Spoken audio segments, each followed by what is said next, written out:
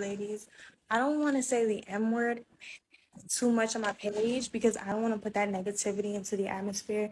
But do y'all ever realize that when women start to consent to something, men kind of lose interest in it? Perfect example. Men like having sex with women. Men sexualize women. Men like women who are sexual.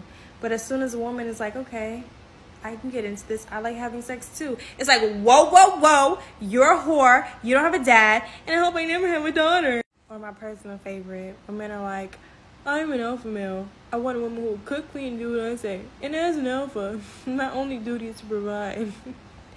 And when women are like, okay, I can get into this. I'll take that role. And in return, I want a man who can provide money and financial security. Suddenly it's like, whoa, whoa, whoa. Y'all are gold diggers. And that city girl shit is why I can't support feminism. As if they were ever going to support feminism.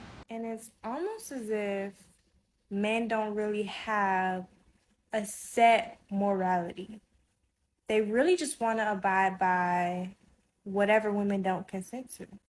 I believe all women have the birthright to be gold diggers. I think it's laughable that men almost villainize women who want men with money and security when women weren't allowed to have bank accounts until the 1960s, a law enforced by men, and women couldn't open bank accounts without a male cosigner until 1974.